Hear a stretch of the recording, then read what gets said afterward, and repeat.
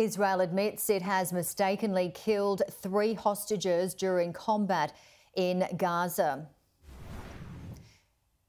We have some live pictures for you now coming from the Israel-Gaza border. And joining us live, we have Uri from Israel, Uri Shacham. And good evening to you there, Uri. I do believe we have you. For our audience. Thank you so much for joining us. This news is just coming in, and we believe that the IDF mistakenly have killed 3 hostages during Gaza battles. What more can you tell us?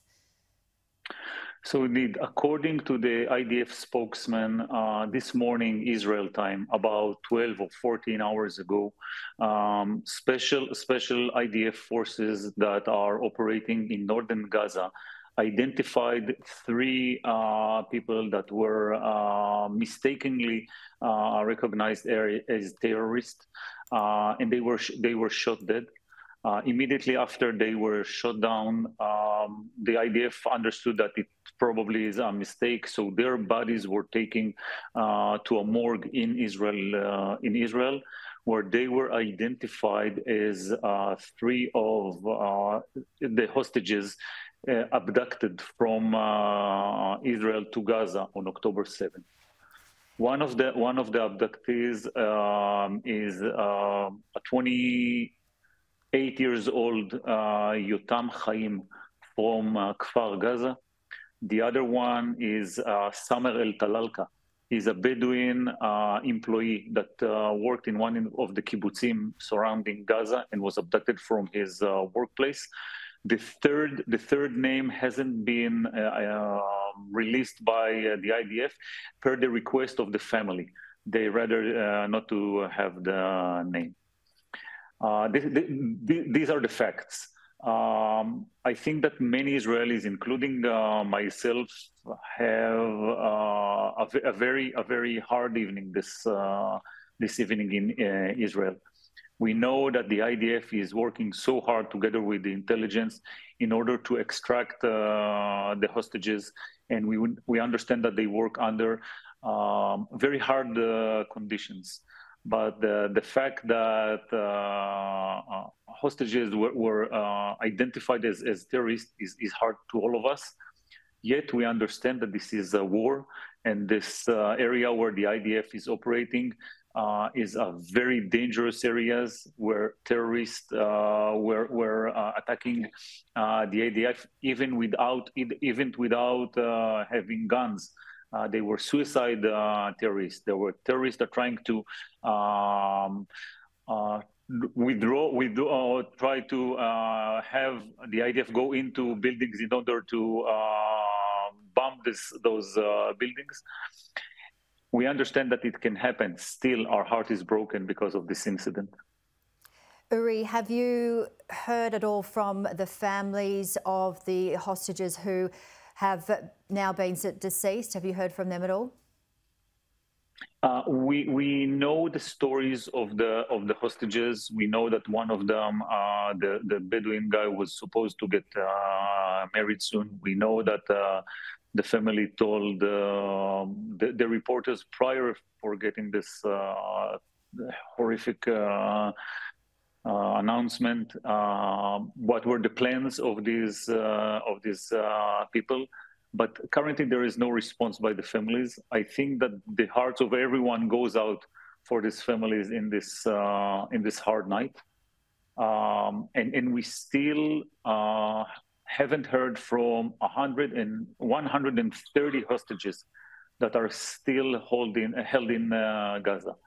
Now the thing is, Janie, that we hear stories from the hostages that were released lately, and we hear terrible stories regarding the conditions where the Hamas terrorists were holding those hostages, those civilians, innocent civilians, in dark places, with 10 people in a narrow room, without feeding them, without providing them medications or any fresh air and things like this. And as days goes by, we are becoming more and more concerned of what's happening with those hostages. And Uri, absolutely very devastating indeed. And our thoughts go to the families who are having to deal with this news. You mentioned, of course, the other hostages still waiting to be released. In your opinion, how do you think this is potentially going to affect negotiations? It's hard to tell. It's hard to tell because we understand that there is a strong will in Israel to get all the hostages back safe and sound to their families and beloved ones. We understand that the Hamas as a terrorist organization is going to put difficulties because he understands the importance as Israel sees. Nevertheless, we understand that if any negotiations will commence, it will not stop the IDF from keep doing whatever that's in their power to extract hostages. Just yesterday, the IDF recovered 2 bodies of hostages. Once again, this is heartbreaking that they were murdered during their captivity. Nevertheless, I think that at least some people find comfort that their families have a closure for this tragedy. This is a very, very complex situation where in one hand, the Israeli government has decided to make sure that the Hamas terrorist organization will not endanger Israelis as they did in October 7th. On the other hand, it's completely I would say, has the obligation of returning as many hostages as possible. And that is why the high officials and the most, and everybody are dealing with this on the surface and under the surface, or let's say with the confidential actions that not all of us are aware of. And Uri, do you have any information at all on the news recently on Hamas firing rockets to Jerusalem? Do you have any information that you can share with us on that? Well, this afternoon, the Hamas shot rockets towards Jerusalem region for the first time in about 45 days, more than a month and a half. Thank God. Some of the missiles were intercepted by the Iron Dome system, and there were no casualties. With that, Hamas, not Hamas, but there is a constant fire on the northern border as well. The city of Kiryat Shmona, which is the most northern city in Israel, was also attacked and is being constantly attacked on a daily basis from Lebanon. And this is the situation in where the Israelis population is living for the last 2 months and something. That means people cannot have a regular life. The fact that there are no casualties is only thanks to the fact that we have a protective system.